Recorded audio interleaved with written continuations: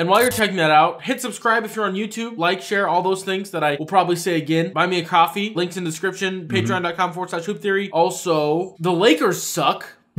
Yeah. I just think the in-season banner thing, it felt too grandiose for what it was in my heart. You're talking like the whole tournament overall or what? No. Their banner drop ceremony. Oh, okay. Yeah. I think what I want it to be, you brought up a great point when we were texting. And if you want to make that point instead of me just regurgitating your point. But I just felt like it was this big giant deal for something that I don't view as the same importance as a national championship, national college brain. World. A world championship, like an NBA championship. Shout out to Laos. Yeah.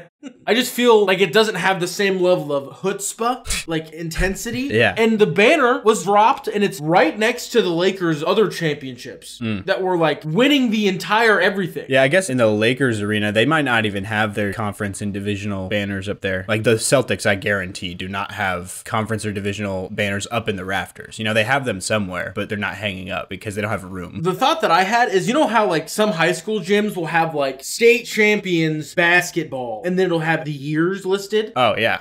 I think that would be a good compromise. It's still there, but it's not like, you see this banner? It's actually bigger than the banners that were for all the championships in Minneapolis. Like, the banner's bigger than the Minneapolis Oh, yeah. NBA championships. Those are, respectfully, way more important than being better in 7 total games. Because you were good over, like, more than 7. I don't know. I just thought that, like, I'm not taking away that the Lakers won it. They did. Everyone else in the East got Halliburton. They won everybody else out in the West. They young man Halliburton and Anthony Davis showed up like he cared for some reason. That's awesome. I am not that is not what I'm trying to make with this point. Just the banner being as big as your total national is wild to me. Yeah. That's what I could not wrap my head around. I kind of like your idea of doing one banner and just adding the years as you accrue them. That's what I didn't want to type out in the text where I said, I'll just talk about it on the pod. I don't want to type this all out. It Yeah. was trying to explain that. I think that would be a good idea. But I do think that having a banner is kind of necessary when it's like this thing that they're trying to get the whole league and fan base to care about. And so like if you're trying to hype it up as this thing everybody should care about and take seriously, once it's done, you should probably treat it like it's a big thing still, you know, and not just be like, well, you don't actually get a banner. It's just the in-season tournament. Like it doesn't actually matter that much. Think about it like in tennis, how there's the different opens. One might be bigger than another one, but you still get a trophy for both, you know, that type of thing. I think it will just become this little mini playoffs, which I kind of like. It's like this early season playoff time period. It's just kind of cool. I like it. I like the addition of it. It's clearly smaller than the main thing, but it's still a thing. Like it still matters, you know? One thing that I do want to bring up, the Lakers organization originally was like, we're not going to do a banner. That's crazy. And then the NBA allegedly was like, you're going to put up a banner. Sirs, put one up there. Like reportedly the NBA was pressuring the Lakers because the Lakers said that they wouldn't put one up.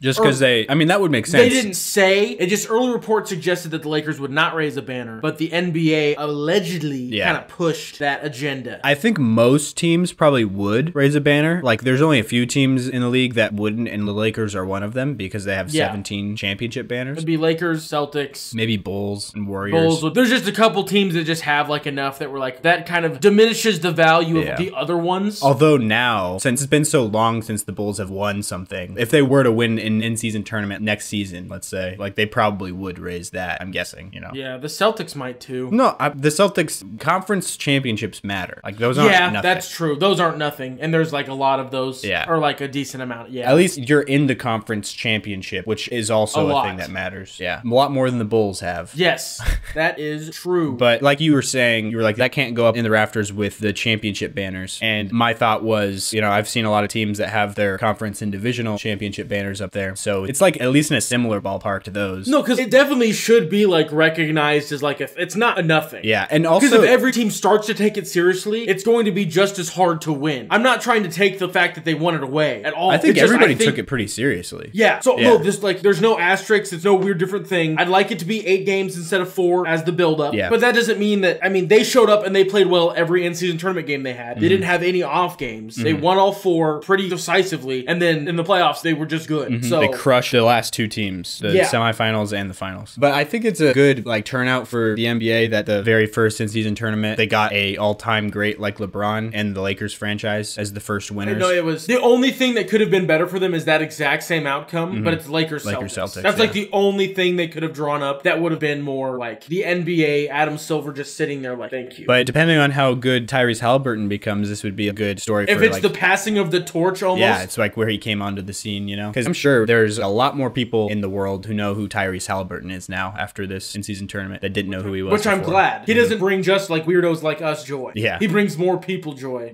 Just watching him just do stuff. Yeah, seeing his very unique, funky style of play. And now they finally have an award they can name after LeBron James. They can do the in-season tournament MVP.